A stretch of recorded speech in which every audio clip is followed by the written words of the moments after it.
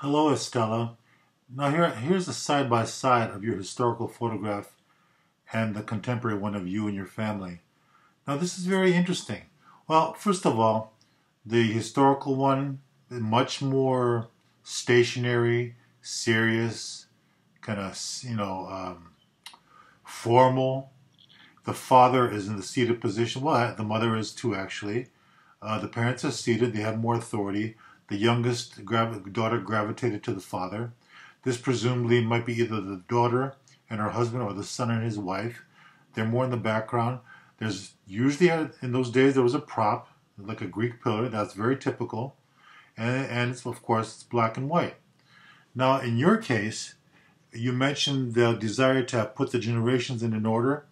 Well, that's all well and good, but this was very spontaneous, and the spontaneity of your pose speaks a little bit about your relationship. Now, you put your mother in the middle, I mean, not in the middle, but yeah, pretty much in the middle, two on each side, and that's typical. You may recall if you see movies or situations where there are two guys and a girl in the car. The girl is always in the middle in the front seat. She's never on the side. It's just always seems there's a protective thing going on there. And it's the same thing here. Your mother is the most important one here.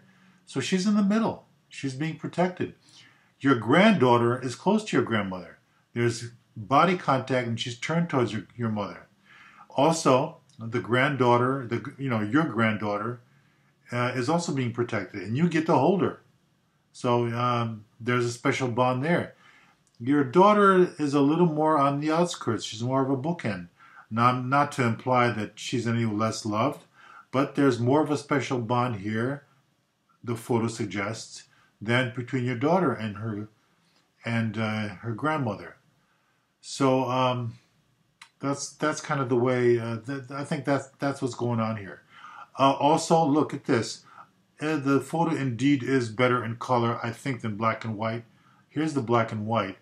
And the black and white in this case is much colder. This expresses the warmth of the occasion. It's your mother's birthday.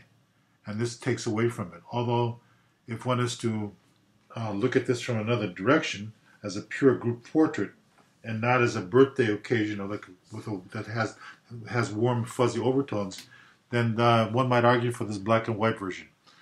Okay, Estella, that's pretty much it. I'll talk to you later. Take care.